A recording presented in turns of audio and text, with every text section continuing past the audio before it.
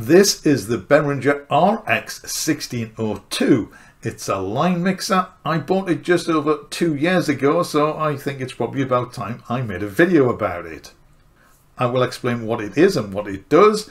I will tell you why I bought it and why I think it is a little bit unique. I will show you how I connect my gear to it. I will tell you how much I paid for it, how much it will cost you now, and of course I will give you my overall impression and tell you what I think about it. If that sounds good, let's get started. So to give it its full title, it is a Eurorack Pro RX1602, and the one I have and the one which you would buy if you bought one now is version 2. Version 1 was released in 2003, I believe, but I can't find any difference between version 1 and version 2. Maybe they just updated some of the components. Functionally, they seem to be identical. So the first puzzling thing is why it has Eurorack in the name. It is not a Eurorack module, it is a standard 19-inch rack module. It will not fit into a Eurorack case, and as far as I can tell, it has absolutely no relation to anything to do with Eurorack. But to paraphrase Shakespeare, a line mixer by any other name. So that's just to avoid any possible confusion. If you don't have a Eurorack system, you may think, well, this is not for you, but no, it has nothing to do with Eurorack. So it's a line mixer, and these are typically little sub-mixers which are used to sum or bring together a lot of inputs into one output. And that's what this does.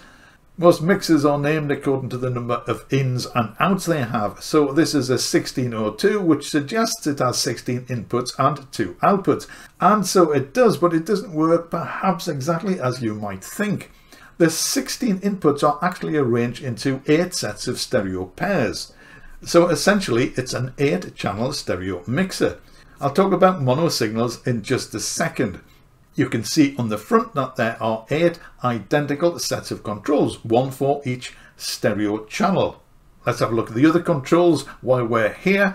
To the right there are volume controls for the left and right channel. There is also a headphone input, which is very handy on the front of the unit, plus a headphone control. The controls on the back are very simple. Each channel has a left and right input, plus an operational level button. I never found the need to use this, but you might depend on your gear and your setup. On the right there are left and right stereo outputs plus a monitor output. This output could be sent to, well, a set of monitors, I suppose, but it can also be used as an auxiliary send if you want to connect the system to an external effects unit. However, the mixer does not have a return input, so you would have to use one of the input channels if you wanted to use it in that way. However, that does mean it reduces the 8 stereo inputs to 7 stereo inputs. But it's an option, so that's something you can do if you wish. Now, I did say you could use mono inputs on the RX, but they perhaps do not work exactly as you might expect. If you connect one mono input into each channel, I think you plug a mono input into the left channel, then it will work as a mono channel. You can pan the signal from left to right, alter the level, and so on. And if you have a couple of mono sends, then that would work perfectly well. However, this is a stereo mixer, so you probably wouldn't want to plug 8 mono sources into it. Now, if you plug a mono signal into the left channel and another different mono signal into the right channel of a single section, you will find that they are panned hard left and hard right. So you can't control the balance between the two of them. But what you could do is to record that output into your DAW, and you would get a stereo signal. The left channel would be one synth, the right channel would be another. You could then split that in half and you would have 2 mono signals. So that might be another way to get even more out of the mixer if you have a couple of mono synths and don't want to waste any of the stereo channels. So why did I buy it? Well, you can probably guess, as I started to buy a few hardware synthesizers, I needed a way to connect these to my computer and my DAW. I had an audio interface, but that was only a 2-in, 2-out, so I needed a way to bring all the synths together, and this actually worked very well. As most synths, well, apart from monophonic synths, as they have stereo outputs, it was of course essential to have a mixer which could handle a stereo input. Now most, shall we say, standard mixers have a combination of mono and stereo inputs. And while I was researching standard mixers, I found I needed to get a really large mixer in order to get one with, shall we say, 8 stereo channels. Of course, you can use 2 mono channels as a left and right stereo input for one synth, but that seems a bit clunky, and of course it takes up 2 channels when in most cases you really just want the one. So the RX means I can connect up to 8 stereo synthesizers to this one mixer. I can then connect the stereo output from the RX either directly into an audio interface or into my main mixer. Initially I connected it directly to my audio interface, but as I got more gear and more bits and pieces, I found I needed even more inputs. So I got, shall we say, a standard mixer. It's also a Behringer. You can maybe able to see glimpses of it through there. I'm not going into that in this video. So I connected the RX to the main mixer, and that takes up 1 stereo channel on the main mixer. So let's have a look at the main controls on each stereo channel. I'm using this illustration from the manual because I think it's a lot clearer and easier to see what the controls are. As I say, each of the 8 channels are identical. So we have a monitor or monitor stroke effects send control. If you are not using the monitor output or using it as an FX send, then you would switch this to 0. Next is the pan control, self-explanatory. In most cases you would just leave this in the center position. On the bottom left is a mute button and an LED which lights when the channel is muted, but it also doubles as a clip indicator if the input is being overdriven too high. And then on the bottom right is a level control. Now one thing to note is that these controls are stepped. They are not smooth turning knobs. They click a little as you turn them. Now some people may not like this. If you've seen some of my other videos, you may recall that I have a degenerative eye condition and I actually cannot read the writing around these controls. So having controls which step makes it easier for me at least to set up the same levels and the same settings on each channel and adjust them from there. So personally I like that and I find it very easy to use. If you want finer control, you can adjust the volume on each synthesizer.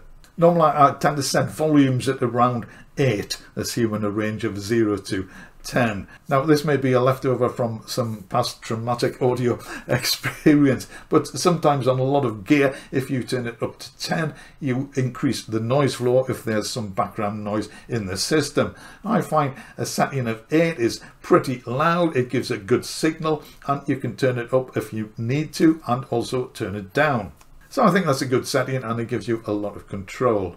Now most of my synths, the stereo synths at any rate, are on this Jasper's keyboard stand behind me. To connect them to the RX, I actually have 2 8-way looms. So now we need to talk about balanced and unbalanced connections, and I promise I am not going to baffle you with science. As you probably know, balanced connections are used to reduce any potential audio noise. Now the inputs on the RX are balanced, but the outputs on most synthesizers are unbalanced. The only synth I have, I think, which has balanced connections is the Korg Wavestate. So I did a massive amount of research to see whether I should get balanced or unbalanced connections to see if it would make a difference or not. It can be confusing. In the end, I decided just to go with unbalanced connections because you can plug unbalanced connections into the RX without any trouble at all. So my looms are 8-way unbalanced connections. I can't actually remember where I got them from. They weren't terribly expensive, somewhere around the £25 mark, I think, and the cable run is around 4 meters. Now, whether these cables will introduce noise to your system, it is impossible to say. What I did gather from the copious amounts of information on the internet was that you really just have to try this and see. It depends on the individual equipment, the situation, the wiring in the studio, and whether there's a full moon or not.